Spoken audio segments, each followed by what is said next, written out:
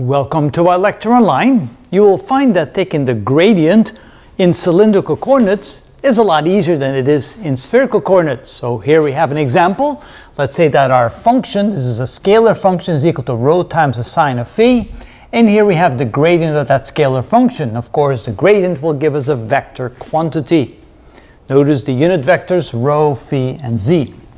All right. Notice we have to take the partial derivative with respect to each of the three variables. Here for the middle term we have a 1 over rho because after all, the farther out you go in cylindrical coordinates, the larger rho becomes, and you want to make the change in the angle going around the z-axis independent of that distance, and so therefore we have a 1 over rho factor in there.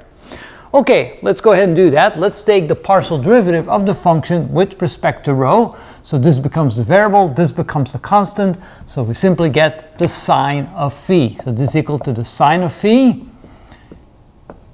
in the rho direction plus 1 over rho times the partial derivative of f with respect to phi. So this becomes a constant, that now becomes the variable. So we end up with the constant phi times the derivative of the sine, which is the cosine of phi, and that will be in the phi direction, plus the partial derivative with respect to z, but there's no z in that function, so therefore that becomes 0 in the z direction.